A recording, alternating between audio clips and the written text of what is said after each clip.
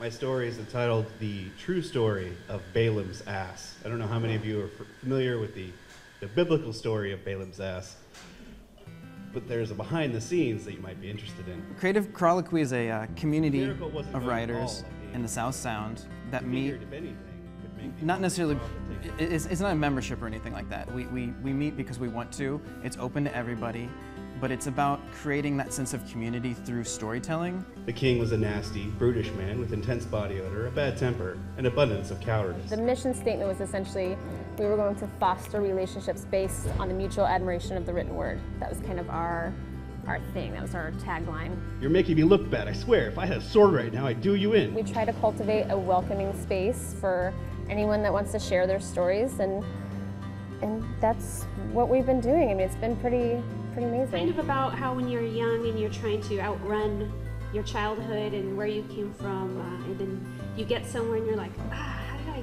get here? Is this the journey I'm really on? Like, each one of our readings start with 5 featured readers that have been featured on the website, but then it opens up to open mic as well. And we really do allow almost anything to happen. We've had people rap.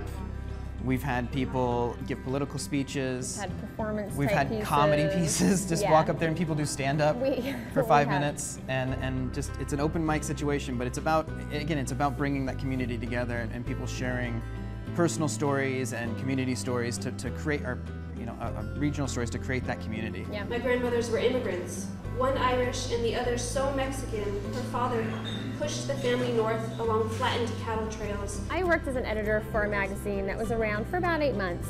And although it didn't last that long, we had started doing readings, and everyone felt like, wouldn't it be cool if we had this, opportunity to read? Wouldn't it be cool if we had an opportunity to share our work and have a platform, especially for short stories, I think. Right, we saw how it worked once with a very fleeting situation. And we realized that we need that venue. That needed to continue in some fashion. I stood up, brushed the sand from my trousers, and made my leave with a guilty clip.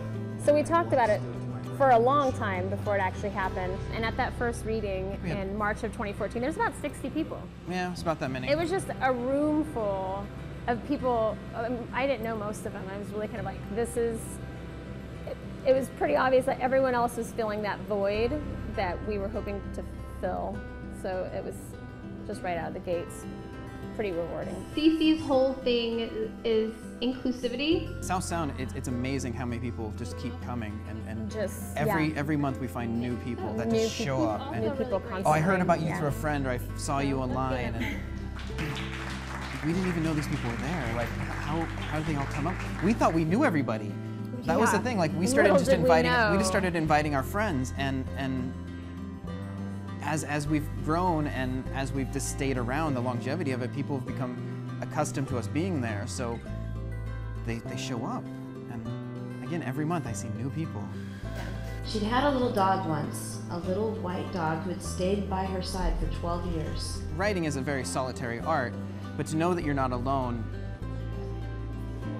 creates a sort of power behind it, to know that there's other people. And I think it fuels inspiration on top of that. I mean, you can come as a writer not to share your work, but hear other people's stories.